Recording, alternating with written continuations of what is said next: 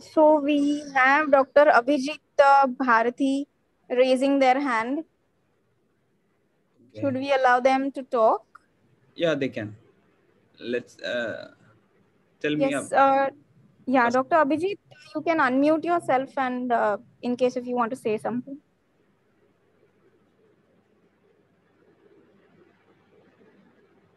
I think they accidentally made a move. Yeah, good evening. Hello. Tell me. Good evening, sir. Good evening. Okay, myself, Dr. Abhijit Bharati. I work in Trivandrum. Trivandrum. Yes, sir. Because Yeah. at present I am working in the research world in holistic medicine and all. Oh, great. Yep. And I'm doing the research associate of Maharishi Foundation.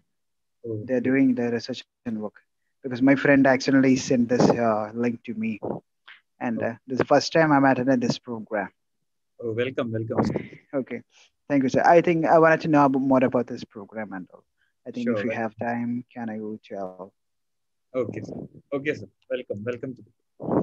Okay, thank you. So I think Mansiji, then I think enough people have joined. We'll start the.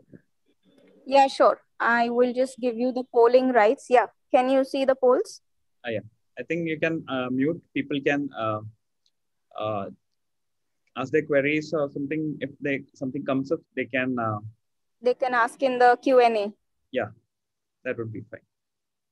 Okay, let's begin. So, welcome everyone to this 9th module of the Fine Neurophilia series. At the outset, I would like to thank the Fine team, especially Dr. Sudeep Kotari sir and Mansi ji for helping me out and giving me this opportunity to present to you and talk to you regarding the neurology and making neurology easier and palatable to all of you, especially the MD and the pediatric students who are aspiring to be neurologists. So first of all, I'll tell you that this is not an entire capsule of what you will like to learn. This is to evoke interest in you to learn your textbooks. That is basically Harrison and Bradley. And about the muscle diseases, the problem is it's a vast topic. And it has grown into a super specialty, that is neuromuscular disorders. It has got its own postdoctoral fellowship, and it is a very large topic. It is very difficult to cover in even 4-5 classes. So what I'll do is I'll try to simplify it. And the problem with this topic is that these are actually decider questions which comes in muscle diseases. As MD and MD students and pediatricians or completing MD medicine and pediatrics, you may have come across the diseases, but you must have quickly turned the cases to neurologist and must have had less of discussion or the treatment part into your discussion or your treatment curriculum. So the problem is that the questions are made or put by the neurologist, and hence, and we as neurologists come across these diseases more, and hence these diseases or the questions from these kind of diseases and the changing scenario in these diseases regularly come as repeat questions, or the changing trends in these diseases are regular visitors in the questions, especially in the NEET, and also advancements are there in the institute exams, especially AIMS, NIMHANS, PGI, Chitra, etc. So these questions, you may think that won't be that important or necessary, but you may think the stroke, apart from stroke, there's multiple sclerosis, seizure, dementia, etc. This should be your importance because these are the decider questions. So knowing this would be important. But once you take Harrison and try to read, you may find it a bit boring because you are not acquainted with this kind of diseases. So this module is basically made to make you read Harrison and make it easier for you to read Harrison. So let's begin from about muscle disorders. So muscles are as basic histology is like epiphyseum, perimysium, and endomysium. So let's start from where we stopped in the neuromuscular junction. So as you know, for a muscle to move, the impulses should come from the brain. And once it reaches the anterior horn center, the lower motor neuron starts. And from there, it reaches the neuromuscular junction and to the muscle. So from there, the impulse reaches the muscle, and then through the action potential, it is propagated to the muscle fiber. You can see the muscle fiber here, and how it is stimulated is actually the next thing we have to see.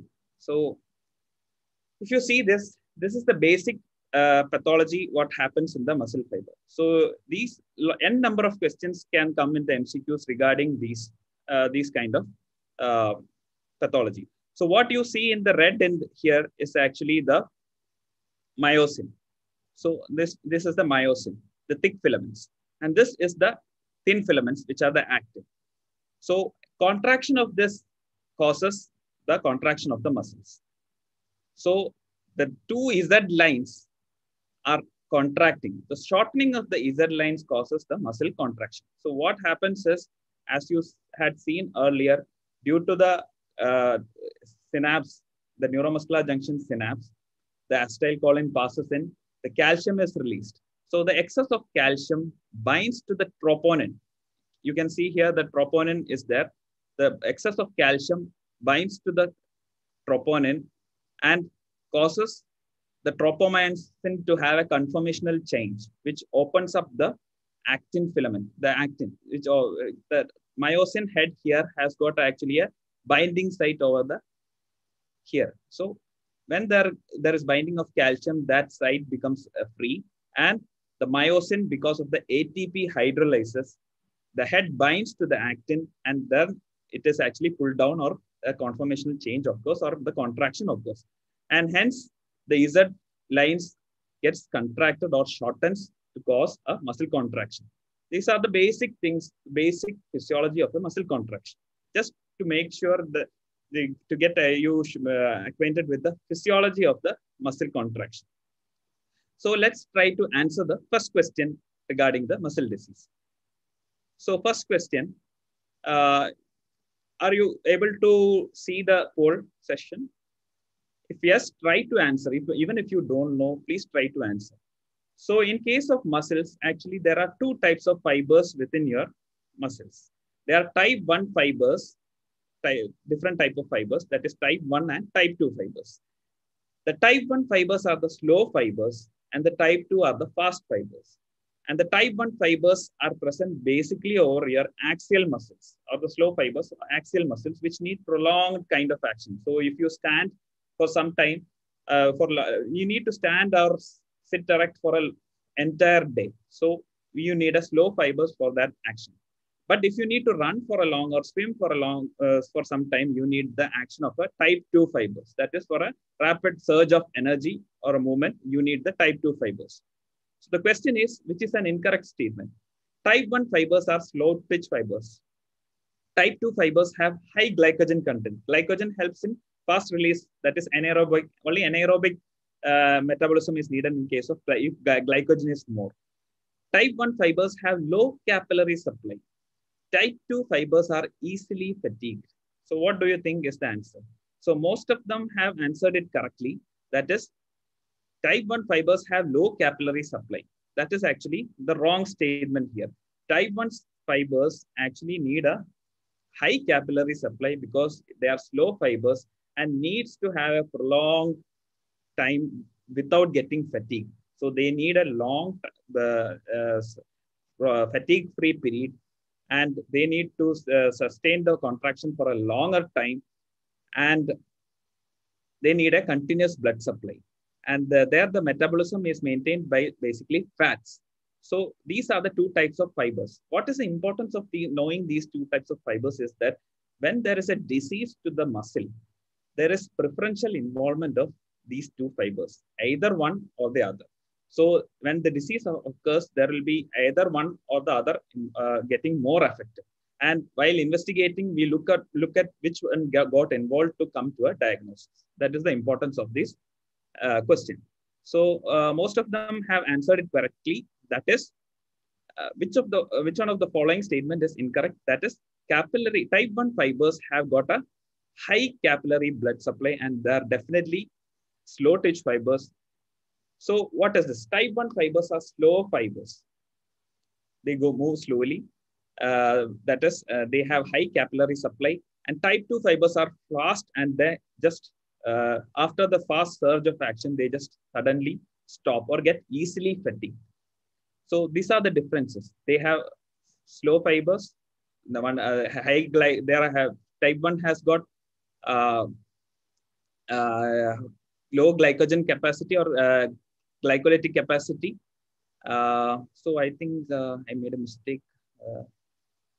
No, type 2 has high glycogen capacity. Yeah, glycolytic capacity is more in type 2 fibers, nothing wrong. Capillary supply is high in case of this slow fibers. So these are the difference. So you need to learn everything about this differences between slow and fast, except that you should know that slow fibers are uh, needed for long prolonged action. That is why in marathoners, those who will run for about 42 kilometers, they need more of slow fibers, that is type 1 fibers. But the fast sprinters or people like this Kipchoge needs type 1 fibers, and people like Usain Bolt and Ronaldo, who sprints to run for a goal, needs type 2 fibers. And type 2, much faster is the type 2B fibers. So this is the thing. And as you know, slow twitch fibers, because they have high blood supply and their major storage fluid is triglyceride, they are red in color. And the fast fibers are actually white in color. So in humans, actually, these are mixed together, and they are mixed together. But in some species like birds and all, they are separated, because they actually, birds, the wings and all, they need actually fast twitch fibers. So if you see the muscle fibers from the wings and all, you may find more of white fibers. So that is why the meat from the white, that part would be white. That is why we have the red meat and the white meat. So red meat will be more of capillary supply and more of triglyceride. So that is regarding them. So every neurologist or aspiring neurologist should know regarding this person, just to get inspired. I'm adding a bit of motivation in between, because this is a person who, while talking regarding athletes, this is actually Dr. Roger Bannister. He was the first one who broke the 4-minute mile. That is, he completed 1 mile in 4 minutes. The problem is, the thing I am telling is that he had to compete, means he had failed multiple times to achieve this success. And I'm telling you this because you must have tried, some people must have tried multiple times, failed, or didn't get your college of your choice, or maybe trying again and again, or repeating for the entrance. That's right. So his success was so important. That is why his autobiography is very famous. His story has been made into a book. So next question is regarding, now we'll see how to approach a case of muscle disease. So try to answer. You must have come across many cases in your ward. So this is regarding a patient who had developed insidious onset chronically progressive bilateral foot drop. So you are in an OPD, the patient came with history of bilateral foot drop. So that is a very chronic history, and he has symmetric weakness without any sensory symptoms. And you examined the patient and you found that the patient had foot drop, but no other severe symptoms. And on reflex examination, you found that all his reflexes were completely absent. And his family, when you asked about his family history, you found that he was having multiple generations of family getting affected. So what do you think would be your localization? So just be open-minded in answering. Just because this module is regarding muscle disease, don't think that this is definitely will be a muscle case, or the localization would be muscle. Have an open mind in answering. We'll just try to come to a conclusion after this. So most of them have answered is as peripheral nerve. Second most answer is actually muscle, followed by anterior horn cell. You are all correct in your own aspects, like your own perspective. You must be correct, because complete history has not been given, but we'll try to roll out. So don't skip the part where you skip this process of localization. So always differentiate, see whether the patient is having a problem, whether there is actually a problem. If at all there is UMN, whether it's UMN or LMN. So if it is LMN, whether it is an anterior horn cell, peripheral nerve, or muscle, the usual thing you have to follow. In this case, the patient is having a bilateral symmetrical distal lower limb weakness. That is true. And there is absent reflexes all over the body. So in anterior horn cell, the dictum is that common things are common. So what will you see is anterior horn cell. Usually what we find is actually there is wasting predominant. That is, wasting is more than weakness, and it will be usually proximal weakness. And uh, in case of most anterior horn cell, it will be asymmetric weakness, and there will be reflexes will be depending on the UMN and LMN type. And if there are rare cases, like in case of a distal SMA, that is spinomuscular atrophy, that is a rare distal variant in which you can have this kind of presentation. But only lower limb alone is actually a bit rarer. So we'll keep it in the down in our differential of localization. So second thing would be a multiple root involvement or root. There is no sensory, so less likely multiple nerve involvement. That is either it is a CADP or a hereditary motor sensory neuropathy. We have a definite family history. So CADP is less likely.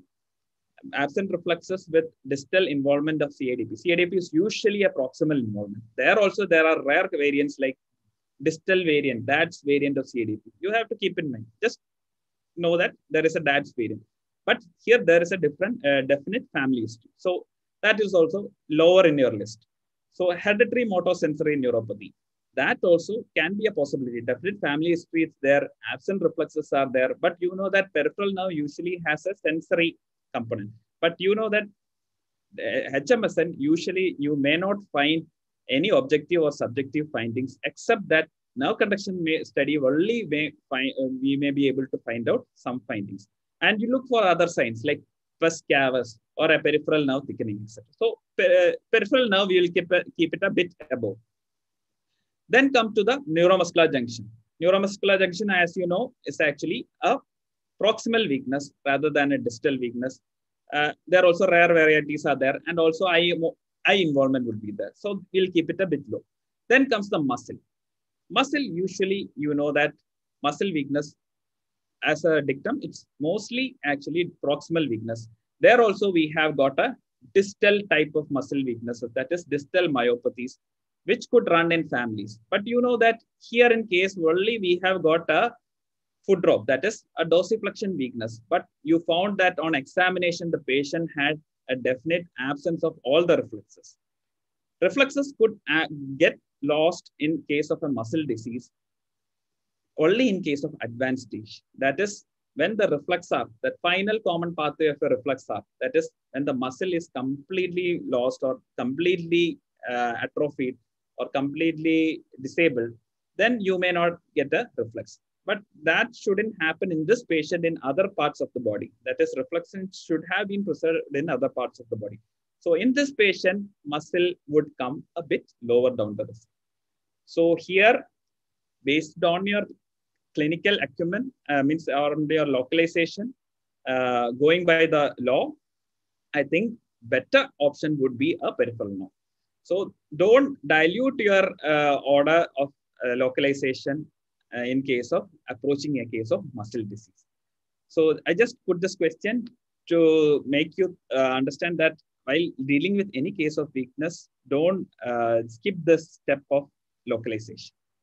So once you have identified that the problem is within the muscle, you should know that it could be either in the channel, in the structure, or in the muscle, in the metabolism. So channels, as you know, there are multiple channelopathies which would present as muscle diseases, which we'll discuss in coming slides. And muscle structure is the most commonly discussed ones. You know that dystrophinopathies are there, limb girdle muscle disorders are there, multiple diseases. Muscle metabolism also, multiple diseases like myocardial disease, Pompe's disease, multiple diseases are there. So this is a diagram from Harrison, almost at the end of the Harrison. you shouldn't actually ignore this diagram. This diagram actually answers most of the difficult questions regarding limb girdle muscular dystrophies and other dystrophies, even Duchenne muscular dystrophies, all are getting covered in this single diagram. Just familiarize yourself with this diagram, and while studying individual muscle disease, go back every time. You can take a copy of this diagram and stick it while reading muscle disease, and just try to tick it around the diseases so that every time you see this and study the disease, you get familiarized with the structure of the disease. So this is the muscle disease was caused due to muscle structure problem. Second goal after finding out the muscle, whether it is a channel problem, structure problem, or muscle problem, is classifying it based as hereditary problem or an acquired problem. And third goal would be definitely for the benefit of the patient, whether it is a treatable disorder or not a treatable disorder. So treatable, the latest drug in Duchenne muscular dystrophy, that it's a recently asked NIMHANS question, multiple times repeated in the two NIMHANS, that is vitolarsen. And myotonia congenita, etc., the benefit would come if you add mexility. And Pompe's disease is benefited with enzyme replacement therapy. And inflammatory myopathies will resolve with steroid therapy. So that is usually the approach we go in case of muscle diseases. These are all there in Harrison, but these are mixed. So that is the thing. So, next question would be, question number 3, the most common negative symptom reported by patient with muscle disease.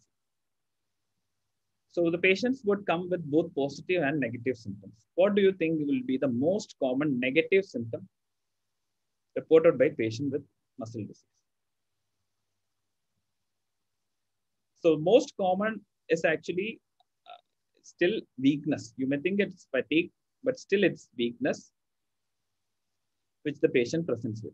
So any patient coming with muscle disease, you have to ask 6 questions.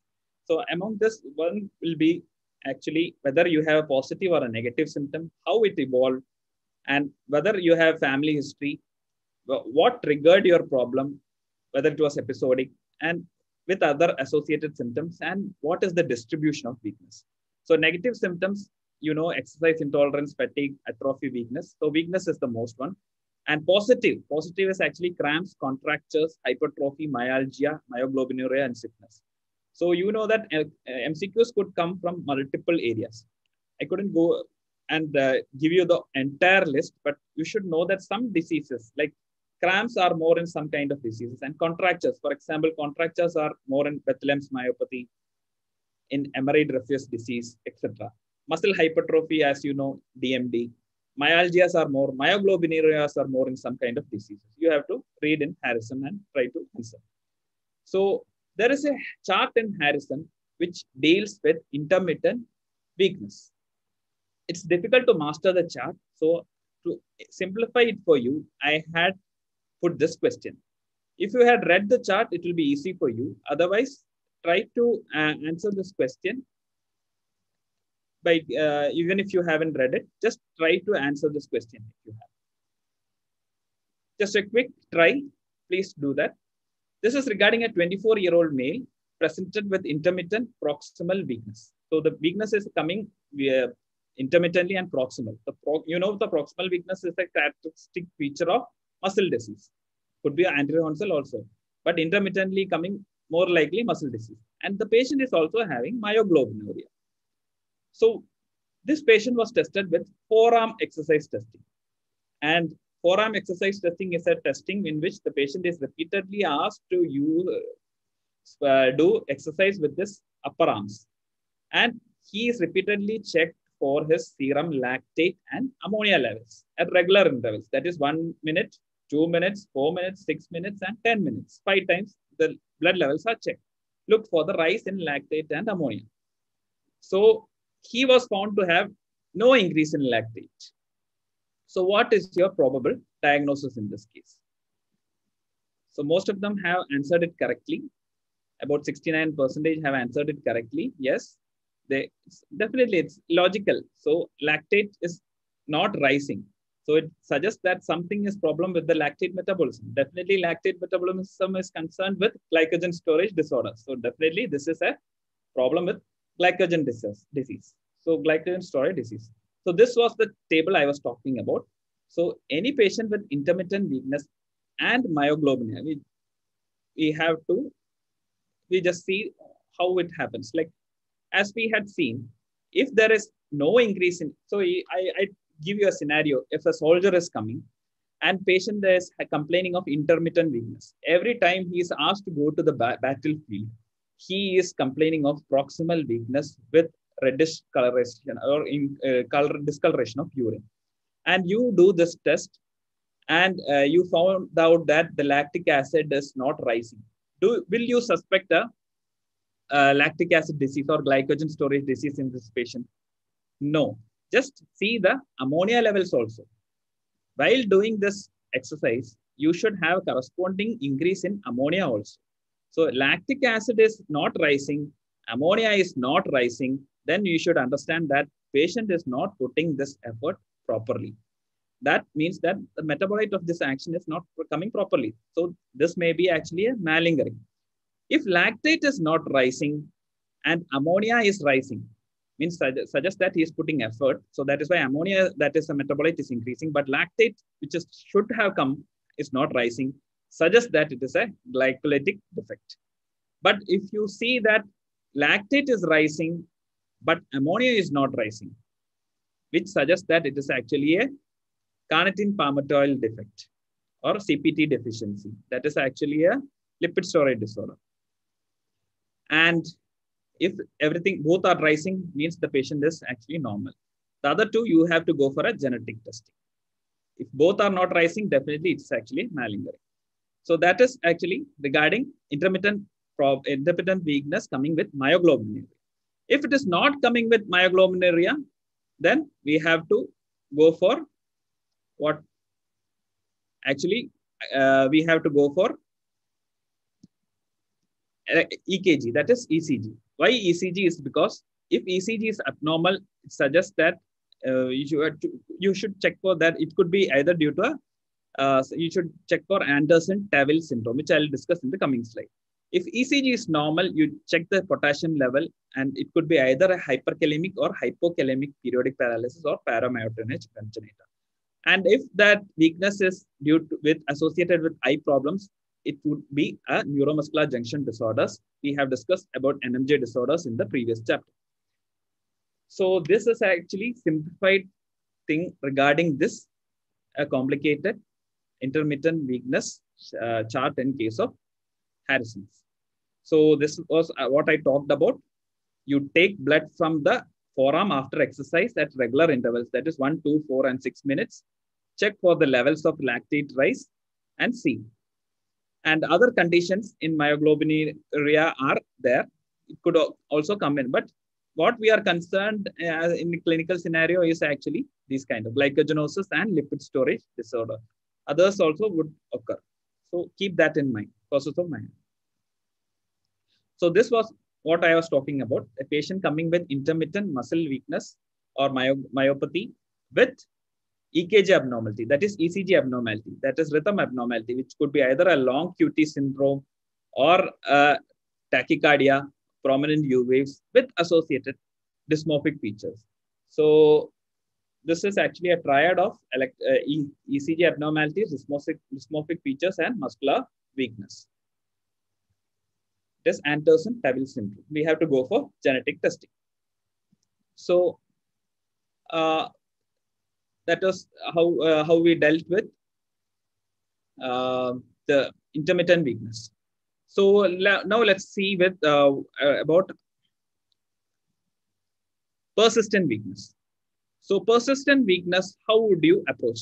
The first question is, what is the most common pattern of weakness in myopathies or weakness? This is a pretty straightforward question. At least attempt this question so you get a happiness of. So which all patterns do you know about muscle weakness? The most common pattern is actually the limb girdle pattern or the proximal pattern. So muscle weakness has got multiple patterns, of which most common is actually limb girdle pattern. So most of the diseases we discuss comes under the limb girdle pattern. And the other most patterns are actually, second one would be the distal weakness or the distal myopathies. Third one will be a proximal arm, that is proximal arm weakness followed by distal leg. That is actually the scapuloperoneal. We have the scapula here followed by the peroneal weakness. Peroneal supplies that is the foot drop. So scapuloperoneal, that is proximal weakness, difficulty in raising the arms followed by foot drop, that type of weakness pattern. Then distal arm, that is the inability to hold things strongly with the arm, followed by difficulty in getting up. That is proximal weakness. That is the fourth pattern. And the other is actually affecting the ptosis and ophthalmoplegia around the eye muscles. Then sixth one is actually the extensor weakness.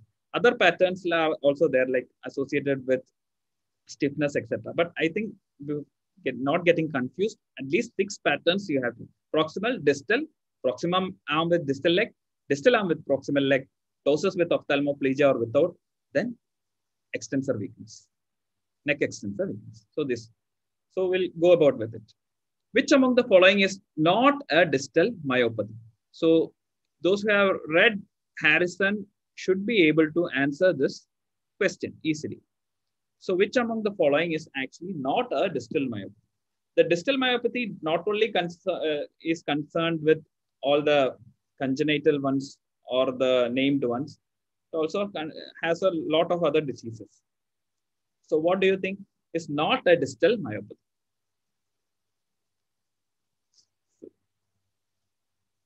So distal myopathies, the importance is that most of the questions would come around from the distal myopathies because these are actually a bit rare entities. It's not that you don't see in clinical practice. Yes, most of them have more than 3/4 have, that is 70% have answered it correctly. Those who are doing this, try to just answer. If you get wrong here, it's well and good. It's not an exam. So just try to answer. That's why I put the poll. So answer, most of them have answered it correctly. That is, it's myotonic dystrophy type 2, which is a rarer type of myotonic dystrophy. So myotonia is actually delayed relaxation of the muscle. So patients having myotonia with dystrophy of the muscles have 2 types. Most common type is actually the one with the hatchet facies, that is with distal weakness. And the rarer variety is actually one with the type 2 variety, that is with the proximal weakness. The other 2 named ones are the Miyoshi and Nonaka. These are actually the named distal myopathies. If you haven't by hearted the named distal myopathies, it's high time you learn it because they are repeatedly asked for the entrance.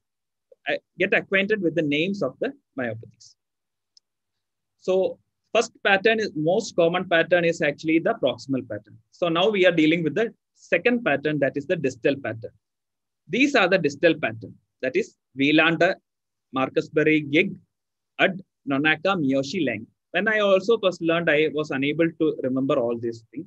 So what I do is I usually fall back to mnemonics, which this one I had made it.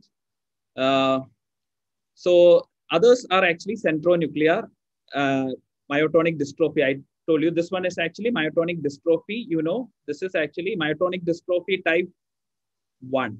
Type 1 will be distal. Type 2 will be actually. So what mnemonic will be used? So my mnemonic is actually, well, Mark would know my lane. So, well, Mark would know my lane, William. This is my mnemonic. You should make your own. I used to make it for learning. Because if a patient is suspected to have a distal myopathy or something, the definite question would be that you should list out some at least 2 to 3 distal myopathies, and in the entrance of point of view, this would be coming in your MCQ options. So you have to roll out. So Wielander, Marcusbury Gig, Ud, Nonaka, Miyoshi, Lang, and Williams. These are the distal myopathies. So about the myotonic dystrophy, you know, a patient coming with myotonia, the patient will be having difficulty, that is distal weakness, then solely proximal weakness, and the patient will having grip myotonia. Patient will be able to grip onto an object, but unable to release the object suddenly. So these are the different problems. So in the first question, we had seen that there are selective type fibers, that is type 1 and type 2 fibers. In type 1 fibers, type 1 myotonic dystrophy, the more problems occurs in the type 1 fiber. And in type 2 dystrophy, remember that more problems occurs in the type 2 fibers, or the type 1 fibers are more less affected.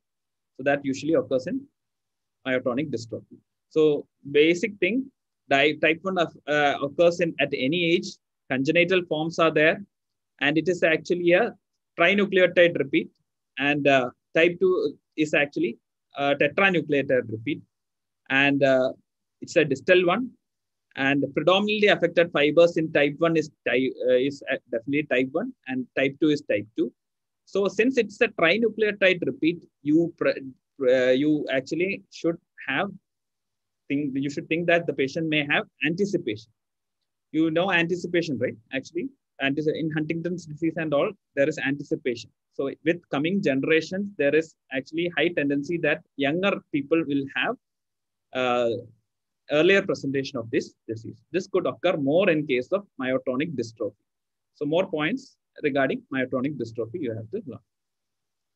So this is one of my patient who had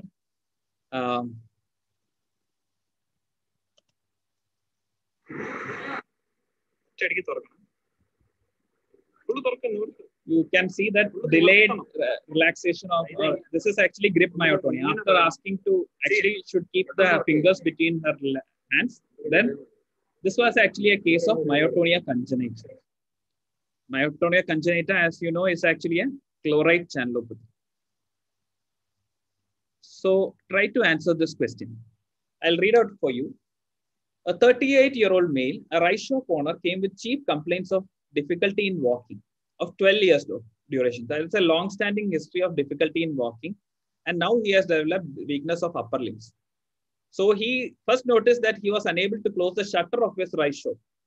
That is, he was unable to stand on the toes. So this is a representative image. He has to stand on the toes to get hold of the shutter. So he was unable to do so. Later developed difficulty in climbing. That is more proximal weakness. So standing on toes, that is, then he had preserved reflexes in the upper limb, but and plantar was flexor.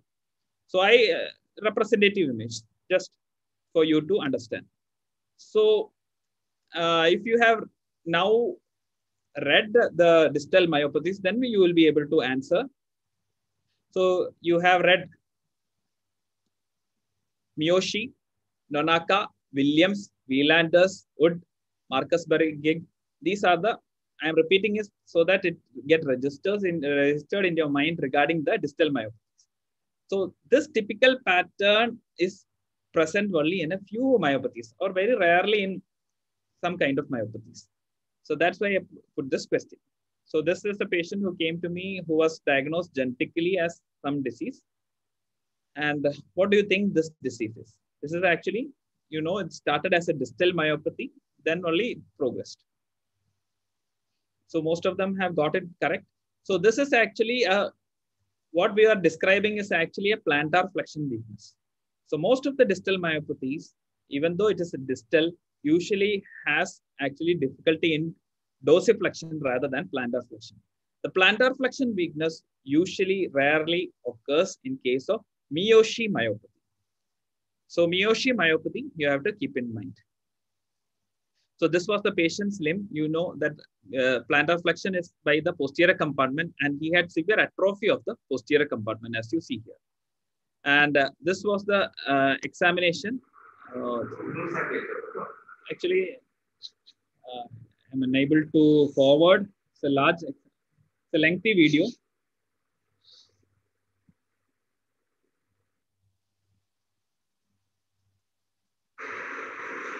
So I'll show you the important part.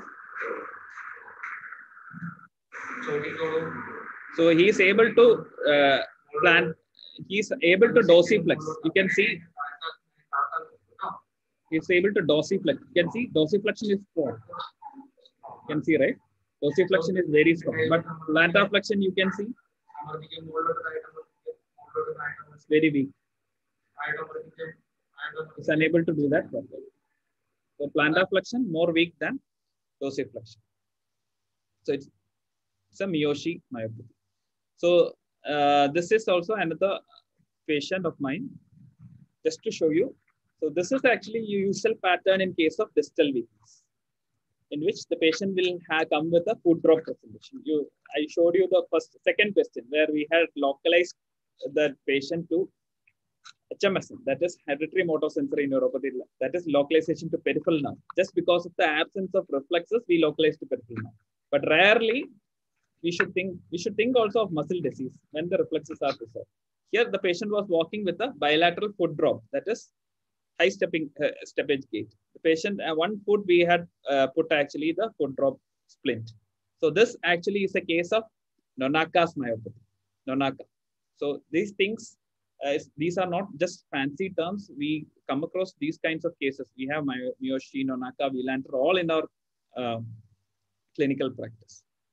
So which one of the following distal myopathies predominantly affects upper limbs? Which of the following distal myopathies predominantly affects upper limbs? Try to answer the question. So these questions regarding this distal myopathies are a big table in Harrison, which I'm trying to make it easier for you. So table wise, we are dealing with Harrison. Yes, most of them have answered it correctly. Try to answer. So by now you must have got familiarized with the names. Yes, it's actually the Wielanter, which has got a proximal, means distal upper limb onset. So this was the table I was talking about. This you can just open your Harrison and see. Just mark the important points. So this was regarding Wielanter, which begins in the hands. So which of the among the following is this is a bit controversial question. That's why I had put it in it. So if you have read the table, so those who have read the Harrison, those who are repeaters would jump and answer, and they are answering it. It's actually Williams. But the problem is that I also had found it interesting because that is the most likely question you would come across, because very interesting point, that is X-linked distal myopathy, likely question. But the problem is while searching, that's Williams myopathy is X-linked. So distal myopathies are most likely either autosomal dominant or recessive. That is why most distal myopathies are not linked to X chromosome. And this Williams is actually autosomal dominant according to the OMIM report. So please note again, if you find anything, you can message me regarding your finding or your data. So Harrison has written it as X-linked, but other reports say otherwise. So which one of the following muscles is characteristically spared in facioscapulohumeral dystrophy? So you must have seen cases of facioscapulohumeral dystrophy. It's not that it's rare. You must have seen cases. So there is a selective, the characteristic pattern of muscle involvement. These muscle diseases are that they have selective involvement. Even a same muscle will have differential involvement. Same muscle, if it is a large one, some parts will be more involved than the other. So that should ring a bell, and you should think in terms of a muscle involvement. That is a muscle disease. Yes, most of them have answered. This is actually a repeat question. In NEET as well as institutes, they have got repeated. So yes, it's actually the answer is deltoid. So the problem with this is actually we are now talking about the third pattern, that is proximal distal we have covered. That is third one is the scapuloperoneal pattern. That is the facioscapuloperoneal dystrophy. So it could come with acid maltase, central core. The central core myopathy is actually a type of congenital myopathy. Congenital myopathy we'll discuss in the next module. They are mini-core, multi-mini-core, congenital fiber disproportional type, Nemelin rod. These are all. So these are the different types of scapuloperoneal pattern. And this will be the different findings in case of a facioscapular femoral dystrophy. So we have Beaver sign. So Beaver sign is usually found in actually a T10 localization, right? T10 localization, there is upgoing of the umbilicus. That is what is called a Beaver sign. And what is polyhill sign? And what there will be facial weakness and asymmetry, and wasting of muscles will be there. There will be, because of the peroneal weakness, you will get foot drop. That is why we have scapuloperoneal type of weakness. About polyhill sign, we will discuss now. So this was the this is regarding the polyhill sign. So polyhill sign, there will be actually differential involvement, and you can read about polyhill sign. And you have spared muscles are usually the upper abdominals. So since the upper abdominals are spared, that is the reason why we have Beaver sign. Apart from the T10 localization, we have Beaver sign in case of facioscapulohumeral dystrophy. And forearm muscles are spared. So if in an MCQ you get brachioradialis as an option, you better, and deltoid is not there, you should answer it as brachioradialis. Brachioradialis is spared. And you should know that anterior deltoid is also spared, and posterior part is mildly affected. It's not that deltoid is totally spared. Some part of posterior deltoid is affected in case of this FSHD. And also you should know that rotator cuff muscles are spared. So why this patient is having abduction weakness? This patient will have some kind of abduction weakness. You know that deltoid and rotator cuff will be associated with abduction. But this patient, both these deltoid and rotator cuff are spared. So why should that patient have some abduction weakness? This is because of destabilization of this region, shoulder region. So which among the following is not a sign elicited in facioscapulohumeral dystrophy? So this would be an easy question for you, because we have discussed most of the things. You have to read more about FSHD. Try to answer this. Discuss regarding Beaver sign. That is because of selective sparing of the upper abdominals, we get the Beaver sign. Popeye arm sign is actually because of the weakness of the arm muscles and sparing of the forearm muscles. We told about the forearm sparing. You know the Popeye the Sailor Man cartoon character. He has the thick or broad hypertrophied forearms. So that is why he has the Popeye arm appearance. Polyhill sign we discussed. And what is this Shank sign? Shank sign is a finding you see in case of myotonic dystrophy. So what is this Shank sign? You know, Shank is this part of the animal or a cattle. So Shank sign means the sudden tapering of the muscular part and going in, like it's like sudden tapering. So Shank sign. So this is like sudden tapered end of the leg of an animal or a cattle. So if you go to a restaurant or and ask for a shank part, then that is actually the shank. So you can see here. So this is actually seen in case of myotonic dystrophy. So other signs are valley sign, valley sign, you know, in case of Duchenne muscular dystrophy. Calf head-on trophy sign in case of LGMD2B. So the case which I showed you about that plantar flexion weakness, that difficulty in standing on two toes was actually a Miyoshi myopathy, or otherwise called LGMD type 2B. That was the case. And others you know. So a patient presented with distal upper limb and proximal lower limb weakness. So third pattern what we discussed was scapuloperoneal. Most common prototype disease is actually the facioscapulohumeral dystrophy. Other disease list we had seen.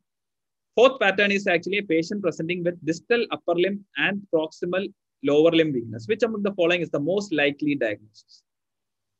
What do you think will be the most likely diagnosis in this case?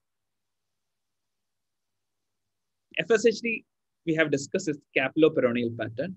Myotonic dystrophy type 1, we have discussed it's actually distal pattern. LGMD, the name itself says that it's actually a limb girdle muscular dystrophy. LGMD type 1A is like otherwise called myotilnopathy, and it has additional feature of actually dysphagia. These all are actually additional points which we have to learn while dealing with LGMD. We'll learn it in the next class. Now, right now, let's just uh, see each pattern and each diseases from the each pattern. So the answer is actually inclusion body myositis. So it's actually an inflammatory myopathy.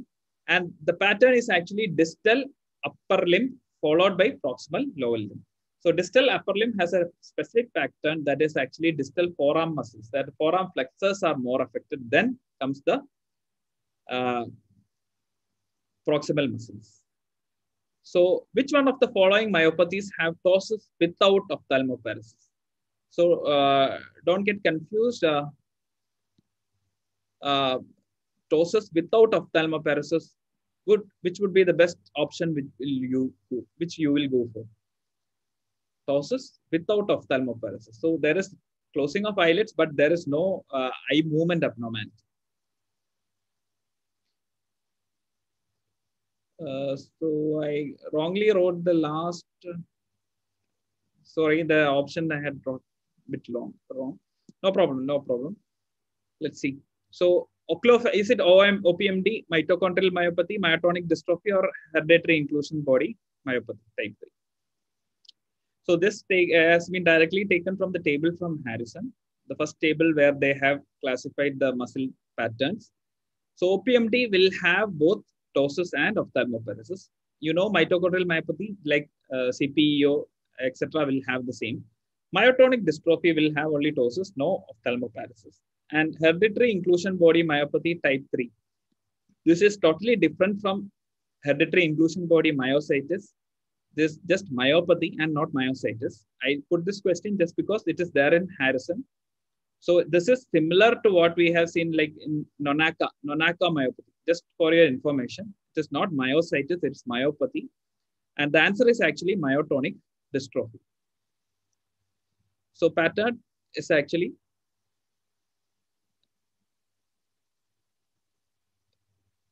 without ophthalmoparesis, we have myotonic dystrophy. With ophthalmoparesis, the others. So this is the pattern. So questions could come from this pattern. So this is the fifth pattern we were talking about. So this is the table part from Harrison, which I had took. So this is the hereditary inclusion body myopathy type 3, mitochondrial myopathy, oculopharyngeomuscular dystrophy, etc. will have ophthalmoparesis along with ptosis, but while myotonic dystrophy will not have ophthalmoparesis along with ptosis. Which among the following is not a cause of drop neck syndrome? So because of the extension weakness, that is the extensors becoming weak, the patient will not be able to keep the head in the extended position or upright position. So which of the following is a condition in which patient, which is a accept answer in this? Try to answer this. Simple question. Again, do you have answer? No, the option I have put it as hyperparathyroidism, which is actually a cause. Hyperparathyroidism is one of the causes for drop neck syndrome. So don't jump into answers. So actually, hypoparathyroidism is not a cause. Hyperparathyroidism, polymyositis, anterior, that is MND, myasthenia gravis, etc., are causes of drop neck syndrome. So these are the conditions in which we get neck extensor weakness: hyperparathyroidism, myotonic dystrophy, etc., myopolymyositis. That is all the myositis. So the pattern could be autosomal dominant, autosomal recessive, mitochondrial, or X-linked. So out of these things, which do you think is a X-linked pattern you usually see in case of muscle disease? Simple question, you must already know. Yes, straightforward answer. So the pattern also you have to, while reading individual diseases, if there is something odd, you keep in your mind that this could be coming as an MCQ. So you know that Duchenne, Becker, etc. are actually X-linked. You should also know that Emery Dreifuss is not only X-linked, there is a variety, autosomal dominant variety also in case of Emery Dreifuss syndrome dystrophy. So OPMD is actually autosomal dominant type. So X-linked Becker, Duchenne, Emery-Dreifuss, autosomal dominant most of the diseases, and autosomal recessive is Becker. This Becker and the Thompson and Becker myotonia are actually myotonia congenita. This autosomal recessive is called Becker myotonia. Autosomal dominant is called Thompson. And LGMD, length girdle muscular type 1 is actually autosomal dominant and type 2 is autosomal recessive. Which among the following is a calcium channelopathy? So now regarding channelopathies. So this also you have to keep in your mind and by heart regarding channelopathies. Yes. Some have confusion in their answers. I told you that Thompson's and Becker's are actually myotonia congenita. PMC is actually paramyotonia congenita. We have hyper and hypokalemic periodic paralysis. Okay. So most of them have answered it correctly as hypokalemic periodic paralysis. So while discussing, we know that there are channelopathies, structure disease, and metabolism. So structure, you see the structure channelopathies we are going to discuss. So this is the list of channelopathies. So how to remember? It's very difficult. So you learned about Thompson, which is autosomal dominant. Becker is autosomal recessive. And so this myotonia congenita is a chloride channelopathy. And sodium channelopathies are paramyotonia congenita and hyperkalemic periodic paralysis. And calcium channelopathy is hypokalemic periodic paralysis. So here also I use a code. This was taught to me by my mentor. So Mayo Clinic, myotonia congenita is actually a chloride channel. So I remember as Mayo Clinic, which is a great institution. So it's actually myotonia congenita, chloride channel. And PNH, paramyotonia congenita, sodium channel, hyperkalemic periodic. Calcium channel, these I remember as hypokalemic periodic. There is a definite code. I'm separate code for that. So Mayo Clinic, at least remember Mayo Clinic, myotonia congenita, PNH, paramyotonia congenita, PNH. I remember like that. So question number 17. So channelopathies, multiple n number of questions can come from channelopathies. And you know about, you saw the list of potassium channelopathies in that list. They also will come as questions. So this is a different question. Try to answer this question before launching the poll. I think, can you see the question side by side or the poll alone you can see? So read the question before launching the poll. A 13-year-old boy presented with muscle pain and stiffness over the past. He had weakness also. He feels that his eyes feel squeezed shut for a minute after he sneezes. His muscle stiffness is worsened with cold and while he goes for ice skating. And he has percussion myotonia, that when we percuss, he had delayed relaxation. And his problem increases on repeated activity. So prolonged activity causes repeated myotonia. So which is the most likely channelopathy to occur in him? So when he goes, that is repeated sneezing, that is repeated activity causes repeated closure, that is strong closure of his eyes. So what do you think is the channel affected in him? So what do you think it is? Yes. So you talked about myotonia congenita, which is a chloride channelopathy. Then paramyotonia congenita is a sodium channelopathy. So what do you think? So this is cold exposure aggravating the disease and repeated activity worsening the disease is actually a problem with paramyotonia congenita. In case of myotonia congenita, what happens is repeated activity actually eases off the syndrome. So a patient taking a rest will have to repeatedly have an easing of phenomenon. That is, repeated activity will help ease off the effort and will have he or she can move off easily. But in case of paramyotonia congenita, repeated activity will cause increased fatigue, just like in case of myasthenia gravis. And the cold will definitely aggravate the symptom.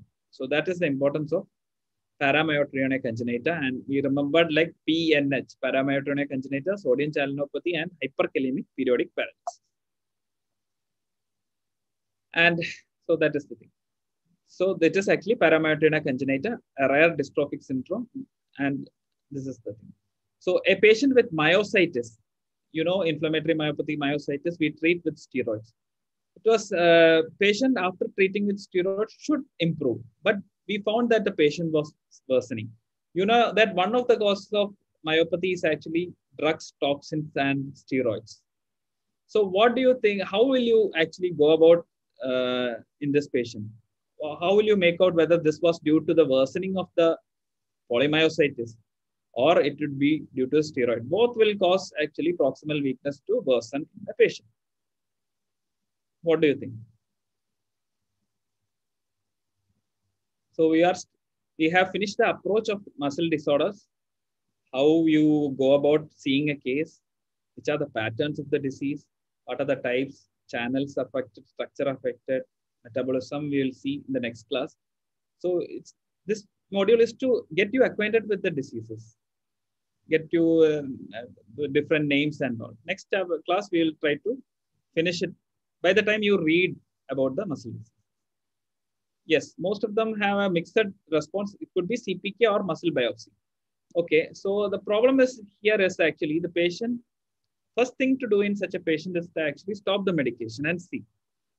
So stopping steroids, if it's due to steroid, the patient will improve. But in such a case, you should understand that steroid induced myopathy, there won't be any increase in CPK. But polymyositis, there will be in serial CPK evaluation, there will be large increase in CPK. So CPK is the first way to identify. And next thing, if you want a definite answer for this, you can go for muscle biopsy. The thing is that EMG won't help you find an answer. Antibody testing also won't help in prognostication. Muscle biopsy, the thing is that in polymyositis, you know that you have a inflammatory cells, increased inflammatory cells, and the finding in the muscle biopsy is that actually type 1 fibers will be more atrophy.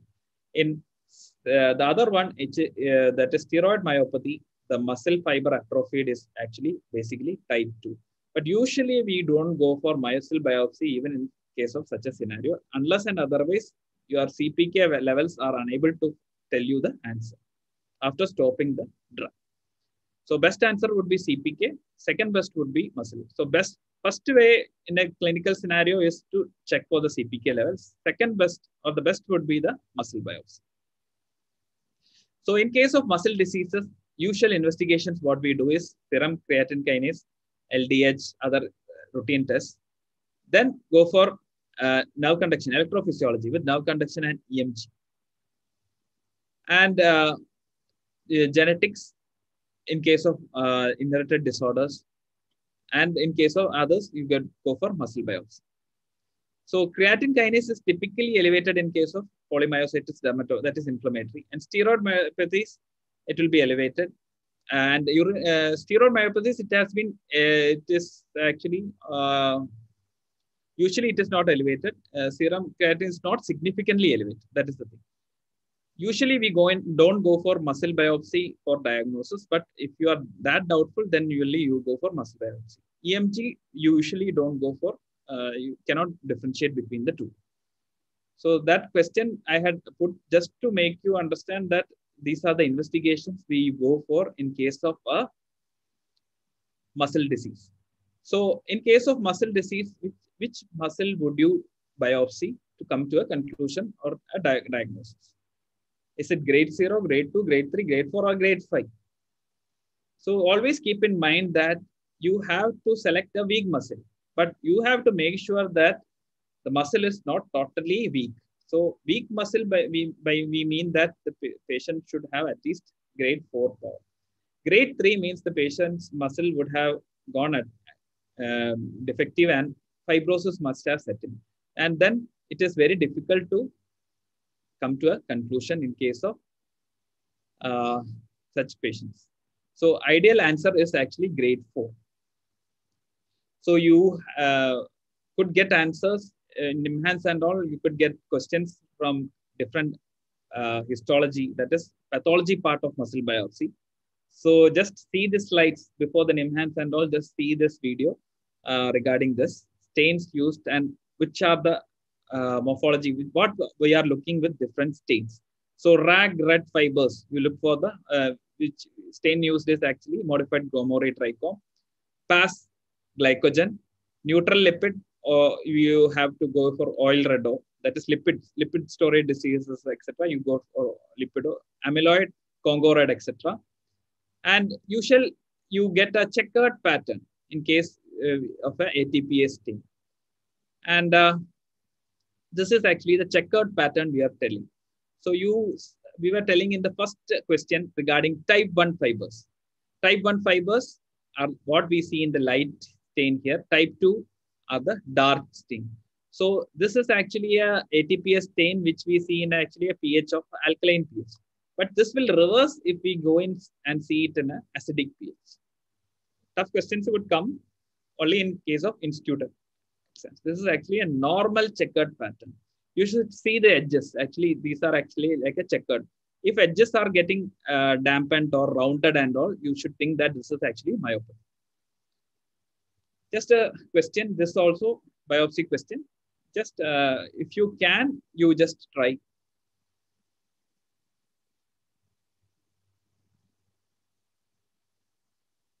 So what do you think? I'll give you a clue. This, if you see the edges of this fibers, it is not as prominent as the in the middle. It is due to some problem in the muscle. Yes, actually, this is a fascicle, and the edges are not as prominent as the. And you also can see inflammatory cells here. So this is actually an inflammatory myopathy with some edges getting atrophied. So this is actually a dermatomyositis, inflammatory with, so it is actually a dermatomyositis. So what we see is actually periphysical atrophy with inflammation in case of a dermatomyositis. Oh, so this is another point in which inclusion body myositis, we find inclusion bodies. So this is inflammation. So these are the differences between polymyositis, dermatomyositis, and inclusion body myositis. So these are inflammatory myositis. Try to make a difference. The polymyositis predominantly will have more of inflammatory cells. Dermatomyositis will have a characteristic pattern which is called perivesicular atrophy along with inflammatory cells. And inclusion body myositis will have some characteristic inclusion bodies within them. And you know the inclusion body myositis, the characteristic pattern will be distal upper limb followed by proximal lower limb. The other two will have a proximal weakness. And dermatomyositis, you know all the different external findings of dermatomyositis. That is Gottron's papule, Scholzen, etc., etc. In case of. So you discussed regarding biopsy, creatine kinase, types of fibers, etc. Now we will go and see one EMG finding in this case of a muscle disease. So first, before launching the poll, can you hear it? This is to develop an inquisitiveness regarding different muscles and the various electrophysiology regarding the muscles. Can you hear it? I hope you can.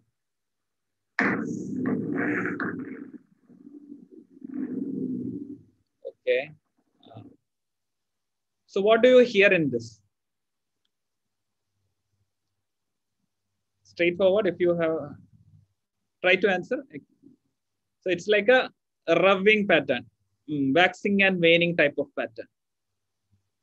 Fasciculation would just beat in like tuck, tuck. It will go and just like a nicking movement it will come. Myoclymia is actually a grouped beating. So it is actually a it is actually a myotonia which you have seen, which you are seeing. So just see this, it's actually a choppy video, I think, but you can see what I was showing you was actually a dive bomber sign. What is dive bomber is actually the planes used in World War II. What it does is actually, it comes from a great height for its accuracy and great impact. It comes down and hits the target with a great force. So the sound is like waxing and waning. So someone in the ground or above they will see is that what they hear is that something is coming fast, like and then go back. So it is or you can just see like a motorbike being raised with an accelerator being raised in a motorbike. Revving engine sound. So otherwise called dive bomber sign. This is characteristically seen in myotonia. And you know the myotonic conditions like myotonia congenita, myotonia, and this myotonic dystrophy. And neuromyotonia is a rarer condition you find in case of Isaac syndrome. That is actually a different condition, which is called peripheral nerve hyperexcitability syndrome, like Isaac syndrome, Morvan syndrome, etc. This is actually a myokymia, or this is actually neuromyotonia. The difference between myotonic discharge, waxing and waning, myokimic will be just like a marching of a soldier, that is couplets and that is grouped beating. And neuromyotonic discharge will be different from that. So what is the probable diagnosis in this patient? So you found out myotonia in the EMG. So what is the probable diagnosis in this patient? Just give an attempt. Is it Isaac syndrome? No, because Isaac syndrome is actually a peripheral nerve hyperexcitability syndrome where you get neuromyotonia. Morvan's also neuromyotonia. Brainstem glioma is actually where you get myokymia, or in case of a radiation plexopathy, you get myokymia, which is actually grouped meeting. So Thompson syndrome is other name for autosomal dominant myotonia congenita. We had discussed regarding that. So this is the regarding. So this is our. So I think we have approached our myopathy properly. So this was to get you acquainted with all the muscle disorders, how to approach. Read Harrison thoroughly. You must, when reading, you now would have come across most of the diseases properly, at least the names. So next week, we'll deal with most of the diseases, the specific times, the advanced questions, and hope this module have helped you to get read Harrison more and helped you get an impetus of reading Harrison. So thank you for your patient listening, and I hope this kind of concising the myopathy pattern to you would have was helpful to you. Thank you all.